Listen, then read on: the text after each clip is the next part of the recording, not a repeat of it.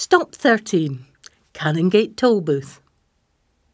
Located next to the Canongate Kirk, Canongate Tolbooth was another place where accused local witches could be imprisoned and tried. But sometimes notorious people from outside Edinburgh were also held here. One of these was Janet Douglas, a witch finder and accuser who claimed to have second sight. Janet started her career aged 12 or 13 and was thought to have come from the Highlands. She gained credibility by posing as mute, playing on beliefs about non-speaking people having supernatural powers. 5 people were executed in Paisley in 1677 as a result of her accusations. She created a sensation by claiming to know if people were bewitched and who had bewitched them.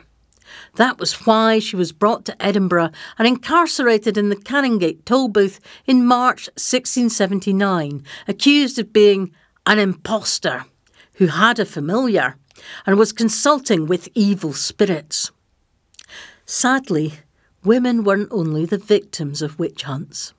Sometimes they were perpetrators. They believed in witchcraft just as men did, so they gave evidence against women and others accused of the crime. And some were witch finders. There was even a female witch pricker. Janet was investigated by the Privy Council between 11th March and 30th March 1679.